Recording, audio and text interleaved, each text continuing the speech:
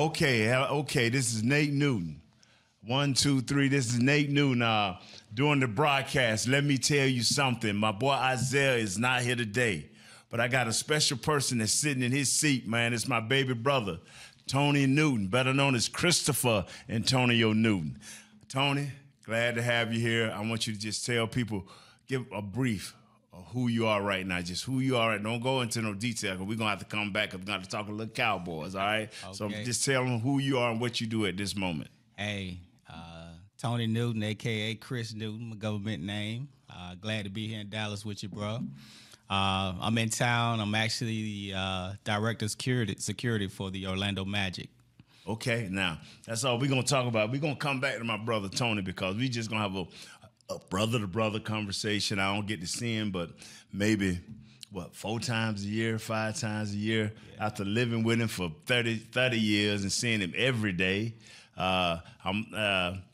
But I love him. This is my brother, and if I'm seeming a little nervous, I am, because Isaiah Standback usually doing this. My boy Zeus, he usually doing all the introductions and breaking it down. But today, like I said, we got my brother Tony here, but today I want to talk a little bit about them Cowboys. Right on. I think my brother Tony's a Cowboy fan. Is that correct? Big Cowboy fan. Big Cowboy fan. He comes in and he sees maybe 1 or 2 games a year.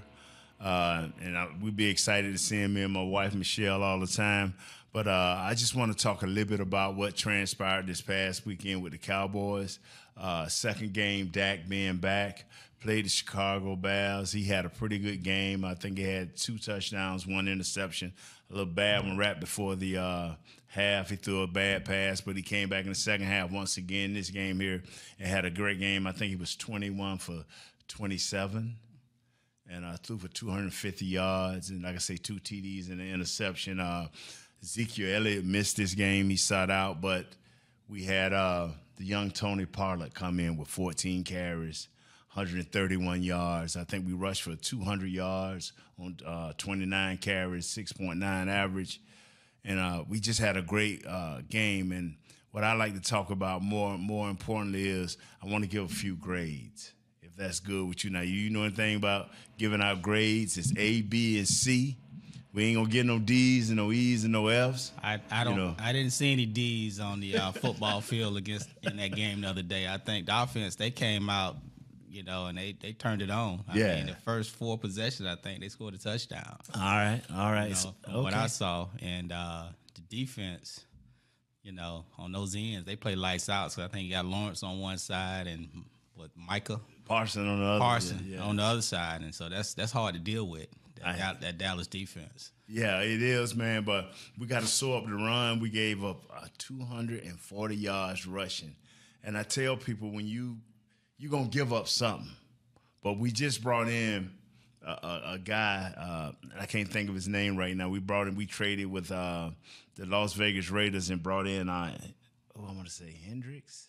No, I'm not going to try to call his name, but we brought this guy in, and it's only 1 game, and he's a big run stopper. And but what we need to do here, man, is sew up our run game during this bye week.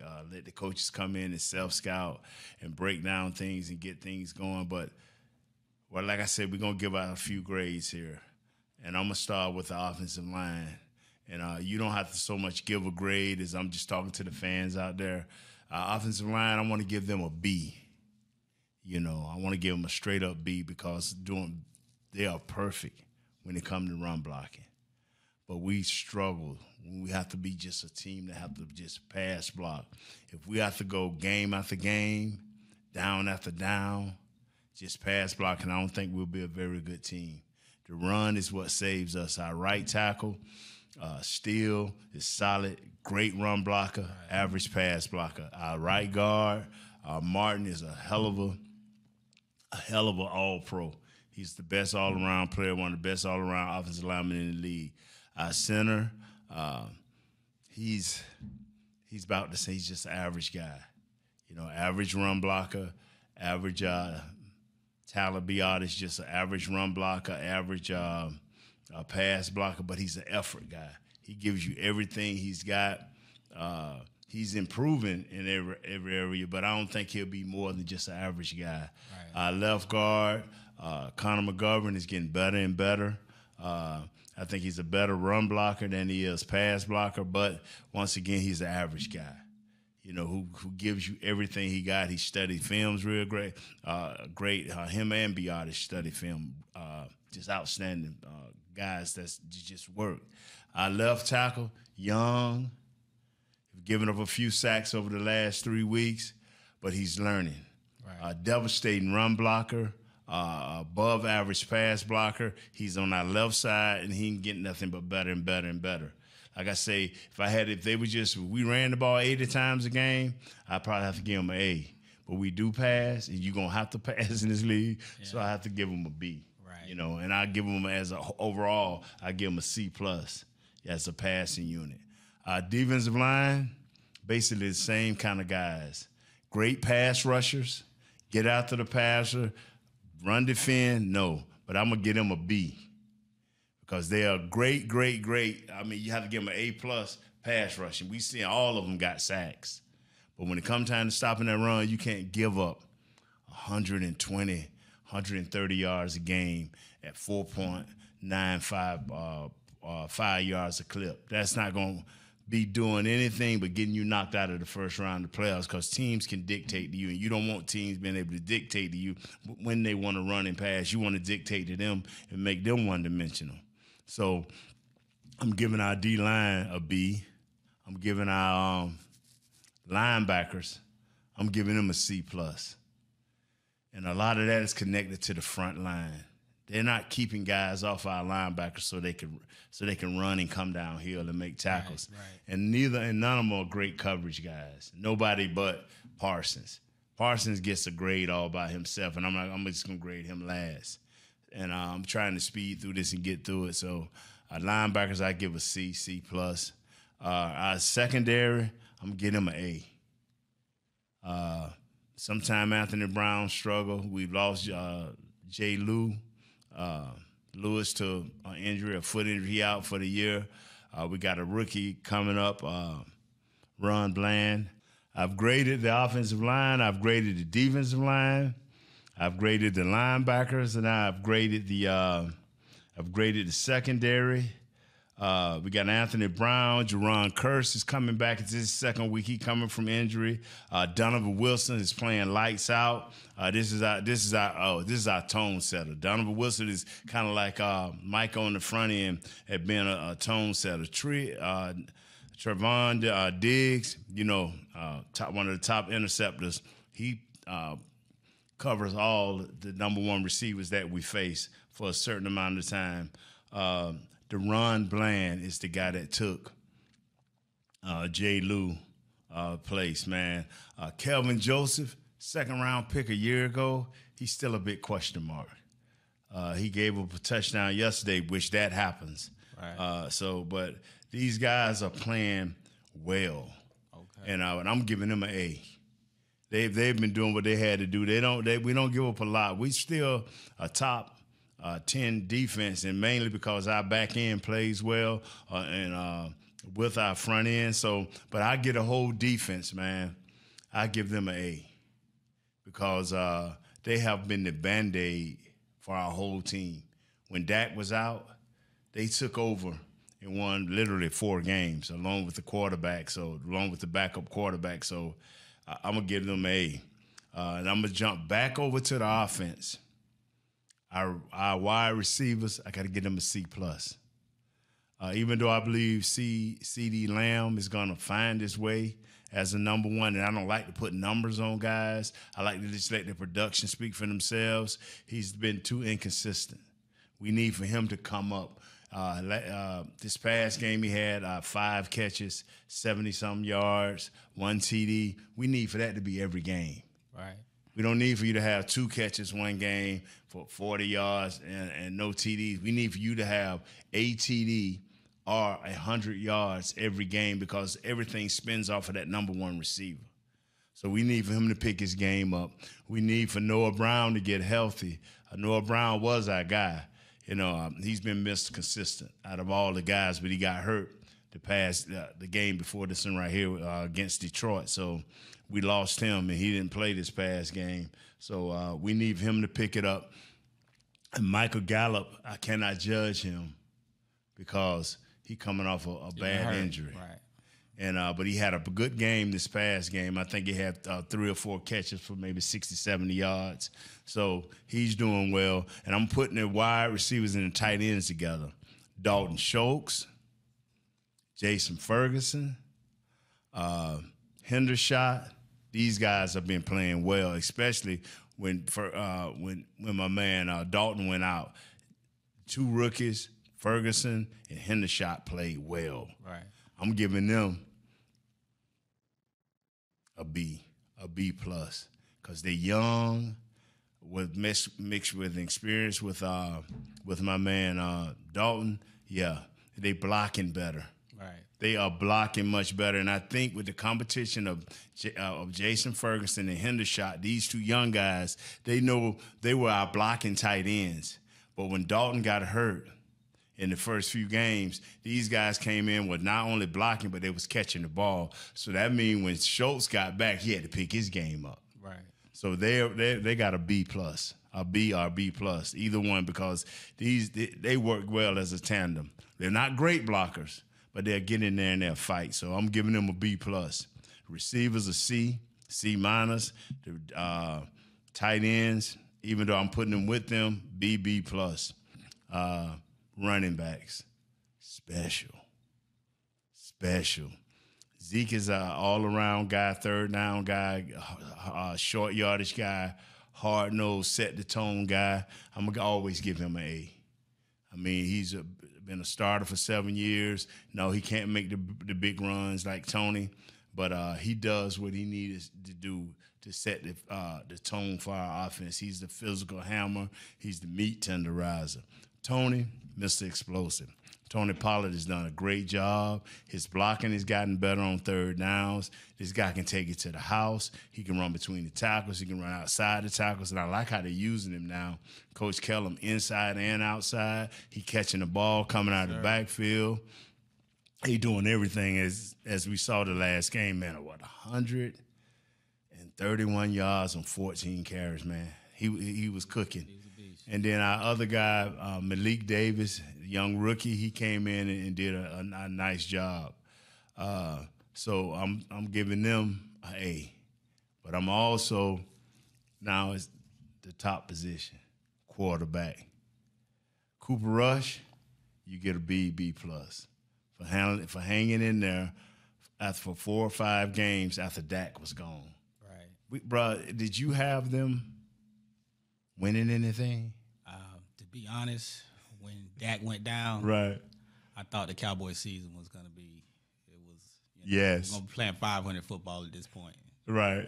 If that, yeah. Right. So he held down the fort along with the defense, and they did a nice job. Right. Now Dak is back, and you see where Dak at the last 2 games where he's getting better and better. So I'm going to give Cooper Rush, what I said, a B. I'm going to give Dak a B. Come back, only 2 games, only 1 interception. He tried to force a few the first one, but he's accepted the fact that we're not that high-flying offense. We're a run-first offense, and we cater to the defense. So a lot of what we do now is about our defense, trying to save them. So I'm going to give him a B too. And that's how I feel about that. Special teams, I'm giving an A. They have not hurt us. All I ever ask from my special team, don't hurt us. And now with Cavante Turpin, got to be averaging about 15, 16 yards a punt return. Now, it's maybe less than that, but he's so exciting. All you remember is the big plays. They getting him more involved on the offense. He does great on the kickoff return and the punt return, so I'm giving him an A. Maybe an A plus, because he changed the way we do things and how we feel about the special teams. Now, coaching staff. And I do them all at once because I judge it all in off the head coach. Coach Mike McCarthy's done a hell of a job in delegating his authority. He let Coach Dan Quinn be himself, and he let Coach Kellen Moore be himself to a certain extent. And what I mean by that is you've seen where coach is tampered down, Coach Kellum, because Coach Kellum loved to throw. He'll tell you in his heart, I'm a quarterback, I want to throw. Right. So now, at certain points in the game, you can tell that Coach McCarthy saying, hey, I think we ought to run here. Let's don't put ourselves in a bad position. You can see his hands on the offense. So he's done a great job. Our offensive line coach has done a great job. Coach Philbin, I was hot at him at the beginning. But Coach Philbin has done a great job in getting the 5 guys and letting them stay where they're at. The defensive line coach, Leon Letton, those guys are doing a great job. Linebacker coaches, they doing what they can do because I think we're limited at linebacker. If Parsons is not a part of that group, we're limited. Barr is okay. He's a veteran guy with a veteran presence. The Wolf Howler, Leighton Vander Esch, he's okay. First-round pick several years ago, hurt his neck, so he hasn't been the same. And we just making it. We got a few young guys that are coming up. Damon Clark. We need more from Luke Gifford, but he's a special teams guy. I can't think of my other guy name. Let me find him. Linebacker. Good one. Linebacker. Dante Clark, Luke Gifford, Jabril Cox. He got hurt last year, and he's coming back off of injury. So we got to get these young guys going, and then we should be all right. I'm giving the team all together with all these B's, C's, and I don't give out D's and F's. So I'm giving the team a B as a whole because nobody could have told me that the Cowboys would be sitting at, 6-2? 6-2. And last night, the Giants lost, so that means we in second place, and the Eagles still the only undefeated team. They're playing lights out right now. Now, I've given you my thoughts here, and I've given you my overall thoughts of what I think this team could be. And then when next week when me and Isaiah come back, we'll get a little bit more deep into it. And y'all know by then I've been on Change My Mind because Isaiah ain't a Cowboy fan. And so I have my grades much higher, over-exaggerating. But that's just my thoughts on the Cowboys. But my main goal was to get my baby brother in here. I got 3 brothers. He's my favorite baby brother, all right? I got 2 other brothers I got to put in their place, and they their favorites in their own place. But, Tony, glad to have you here. Let me tell you something, bro. I love you. Love you too, bro. Love you how you handle yourself as a man. Now I need from you to go from whatever age you want to go to, what you remember and what you want to tell the people, man. This is my baby brother, Tony Newton. I want to say this before we start. How many years Orlando police officer? 25 years. 25 years. He went through a lot of things to get where he got. So, Tony, the floor is yours, man. You can look into the camera. You can look at me. But let me tell you something. I got a sweet brother sitting right in front of me. Right on. Appreciate it. Yeah. Hey, well, first of all, since this is Cowboy Nation, I'll give a quick grade. I want to say something real quick about this past weekend. I don't know all the players and the coaches and all the names, but I do know this weekend – they went against a great run offense. Yes. Those guys, they run downhill, those running backs from Chicago. And that offensive line, they do their thing. And to do what they did and put up 49 points on a team that came off a big win. I think they had a big win last week in Chicago. Yes. So they came in confident. They were hot. And Dallas, you talked about all the positions, the offense, defense, coaches, special teams. I would give that grade. I would give them a grade of since they're not number 1 in the division, they're number 2. I'm gonna give them a B+ overall. Okay, I like that. That's what I mean? Cowboy. That's Cowboy. Because and that guy I was trying to mention was Jonathan Hankins. We got that trade from. Right. Yes, and I think our run game would be better, man. But go ahead on. Yeah, but just to speak on the Cowboys, I'm a Cowboy man since I can remember Starback, and then when you went there, that was just icing on the cake. Yes, sir. But to me, I'm just a young fella, youngest of 5. Nate Newton happens to be my big brother, who I'm very proud of. We're proud of each other. All my brothers and my sister, we're proud of each other, of our accomplishments and what we've done.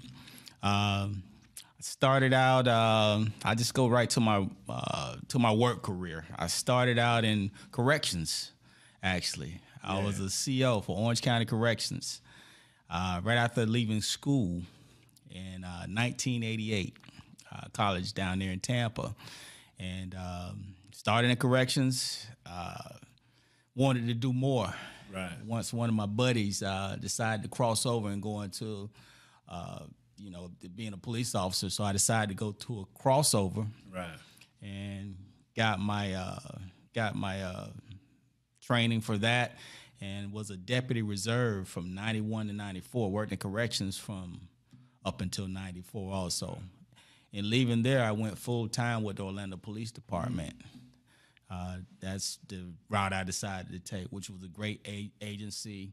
I know it was a lot of good camaraderie there with the officers, and just, me, I've always wanted to serve and protect. Right. That was my thing. I like helping people. Yes. Give me some of the things you did within that. Oh man, years, I had a great career, man. I started out in patrol, as most officers do, and it was kind of weird doing it in Orlando, being from Orlando, because a lot of time you come in contact with people that you know, people you went to school with, people you're friends with, but the thing that took me to the next level was that even though you come in contact with them, you still respect people. You respect them, and everybody's just a phone call away from being on the other side. You got to look at it like that. It could be you. So just, I think me respecting people, and even though they're at the lowest time in their lives, if I'm dealing with them at a law enforcement level, that was the toughest part for me. Now, as far as my career there in patrol, I worked in the criminal investigations division. I worked in the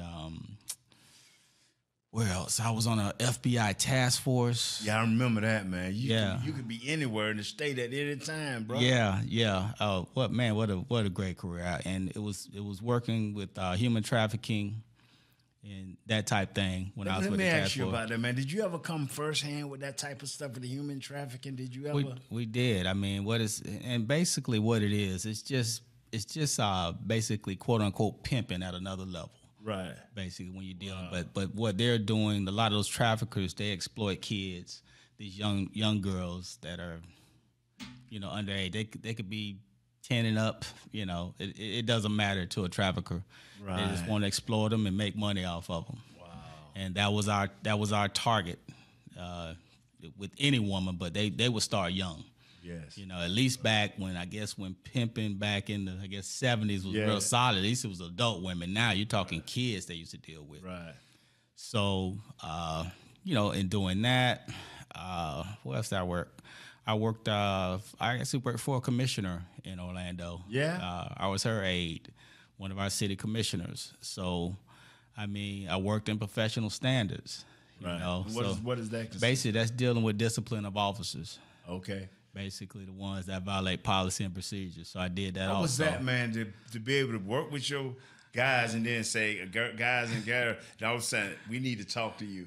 Did they look at y'all crazy, just like it was on TV, and they be like, "Oh man, you the police or the police?" It's a little tough because it is that quote unquote the bond with the officers, and, but I always believe in being firm and fair. And if we find out if it's proven that you've done something wrong or out of line, you're punished for it. If you violate policy and procedure, you're punished for it. If you didn't, we'll deal with that. Right. But it's you weren't the most popular walk around the agency when you do that. You know what I mean? Right. So it's but it was fun. Even with, like I said, as long as you treat people fair. You're not witch hunting. Right. When you're doing that type job, you're just going after the facts. I've always called myself, and being an investigator, a fact finder. I'm not making up stuff. I'm not pulling stuff from anywhere. If the facts are there, I'm gonna follow the facts, and that has taken me to the next level. And one of the positions that I held there for the longest, I was a homicide detective for like 12 years. So I've seen, if you want to say everything, I've seen everything. Wow. When it comes to that. And I had a passion for it. I enjoyed it. I enjoyed putting violent criminals, murderers in jail. Period. Bro, I remember I used to call you sometime, and no matter, sometimes I used to try to catch you off guard. You'd be like, I can't talk to you right now. We investigating this. Right. And you be beating the streets, man. I got to find somebody. Somebody saw this. Man, you used to be intense about all that. You used to be intense about I get back with you. I'll be like, can that consume you though to the point where you just don't have time for nothing? I tell you what, man. I think back to this one case. We had my own brothers, one of our officers was killed. He was at the ATM. And some young fellas walked up on him and basically shot and killed him while he was at the ATM. But he happened to be an off-duty police officer. And that case kind of hit home with us because, when you know somebody like that personally. Right. And I remember that incident happening on a Friday evening. And when I tell you, we end up arresting the person who's responsible. But when I tell you I didn't go to sleep until Sunday. Wow. Just grinding. I mean, that was some serious first 48 going on. Right. You know what I mean? Real. Where you just get a lead. You don't stop until you have. I remember sitting in the interview room with the suspect, basically dozing off, going to sleep almost. Right. That's how. Just when you finally got that person. Right. Wow. But that all turned out okay, and it was a great career. Now, as far as being a police officer, I love doing what I do. I love serving the citizens of Orlando, and it was great. I wouldn't want to go back and do it. I do miss all my coworkers. I miss the camaraderie with the officers and my friends that I developed there and had there before I even started there. So, as far as that was that. Let me say this here, because me and Zell, we get gritty sometimes. We ask questions that are tough. When people said the racial issues that's always surrounding us, whether you're a cop or somebody of authority, the racial issues are always surrounding us. And a lot of people, I used to try to, a lot of things, this is one thing that did not resonate with Nate Newton, is when people say, don't fund the police. You, my brother, my best friend, Tony Hayes, are police officers. Right. I'm like, what you mean, don't fund the police? When you are dealing with racial issues and within your own program, when you hear people say that, man, tell me, as a black officer and watching the white counterparts of people of other race that are police officers, tell me what is that like living in the same workforce, man? Okay. Well, I can tell you that I work with most of my partners were white. Right. I work with black partners. And I can tell you that me, the type person and officer I would not stand for injustice. Right. If I saw another officer doing something wrong out of line, right, I'm going to put a stop to it. Right. I'm not going to sit back and just let it happen. I'm not going to be complicit and let that happen. You start talking about defunding the police. When you defund the police, basically that's hurting basically the lower income. I'm not going to just say black, but the lower income, because that's who's basically calling the police. That's right. And that's who is hurting in the long run. And you talk about the officers that are doing these bad things or wrong things. I don't believe in these good apples, bad apple stuff. But if you got a person that's doing something out of line and wrong, just fire them. Right. Get rid of them. Right. You know what I mean? Yeah. And if you see something like the incident in Minnesota, one of that guy's friends or one of those officers should have stepped in and said, "Hey, I got him. I got this." Right. That type thing. Right. Don't just sit back and because millions of people watch that guy lay there and die. Right. And that was tough to watch. That was tough for me to watch. It was tough for officers to watch all over the country. Yes. And I think being law enforcement, it's one of the only occupations that when one does something wrong, it's as if everybody's doing things wrong. Wow. And it's not like that. There are some great police officers out there that love to do what they do and love looking out for their community and taking care of the community and making the community safe. That's what it's all about. And again, I'll say again, if you have somebody that's not doing that, they out of line, they doing stuff illegal, they need to be dealt with, period. Right. So, and I try to tell people, a lot of times the line for me is gray, because when I see things, I'm hyper. You know, I'm saying things, then I'm like, wow, did I just present the best solution to this problem? Because men are supposed to be problem solvers, right? Not hell raisers or bringing up, you know, or trying to grind things to the ground. So I'm glad you covered that, man. And I always try to tell people like this right here, you know, we as Christians, we ain't allowed to hate, but we do see wrong, and it is a justice either now and forever after. So you're going to have to deal with it regardless. But I do believe this, and I'm looking you in your face. What? Don't fund the police? Like this young man just said, you're not hurting. You may not be hurting the rich or the higher up, but the middle class to low, yes, sir. That's who is going to be hurt, because those are the people with the most issues. And I'm not digging that. Don't you know? So don't walk up to Nate talking about defund the police, because you talking about my friends, my relatives. I mean, we got a lot of them in the family that works in correction. Don't defund, because you make people have a don't care attitude. And you don't want the people that when somebody knock on your door and say the police, they ain't always coming to get you. They ain't, you know, and my friend, my brother, we gonna get off of that. I'm finna get emotional. We gonna get off of that. But Tony, tell us a little bit about your kids, man. Tell us a little bit about your beautiful wife, Miss Tabitha. You know, how you met her, if you want to share that. Let's go back memory lane. I tell you, man, high school sweetheart, man. Yeah, I remember that. I'm like, no, he did something I couldn't do. Hold on to a high school sweetheart. That's my baby, man. We met back in 1983. Wow. Yeah, and we dated. You know, I went out to school. She did her school, and next thing I know, in between school, my oldest daughter came in there somewhere. You know what I mean? Right. Give us a name, Tony. Which is Aquacia. That's my oldest daughter. And after that, that's when I moved back to Orlando and said I need to get a job because it's a baby now. Right. And we got married in 1994. Been married ever since. And actually, 1993. I take that back. Right. And my youngest daughter, which is Alexis, was born in 1994. A year after we got married. I can't remember none of that. Yeah. I can't remember none of that. I got all girls. Girls rule my world, man, right now. But I do have a young man now. But anyway, we'll get to him. Right. And my oldest actually has twins. They were born in 2007, Taylor and Talia. Yeah. Which you familiar with. Salt and pepper. Yes, sir. Yes, sir. Yes, sir. They're my little queens.